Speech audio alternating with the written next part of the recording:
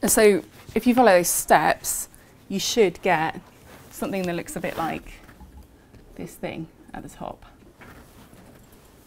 My diagram here is slightly different to yours, but you get these big blobs and then lots of little blobs. So the blobs represent a particular sequence type.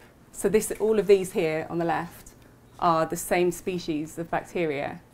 But you know, I was saying about these housekeeping genes, and you get variants in the housekeeping genes. That's what defines a sequence type. And so the size of the blob represents the number of strains of Staphylococcus aureus that are of that particular sequence type. So you can see in Staph aureus that there's certain sequence types that are quite frequent and some that are less frequent. And we seem to have these kind of stars here, which means that there's single and double, and in this case even triple locus variants as well.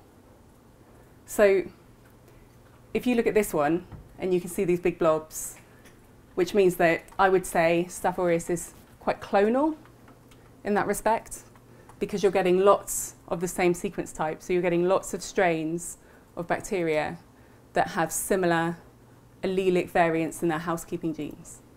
What could you say about this species of bacteria here, do you think?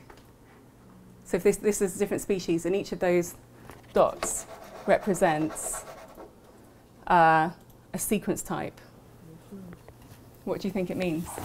They're not very similar. They're not very similar, exactly, yes. So it's not as clonal. That's right, that's absolutely right, yeah.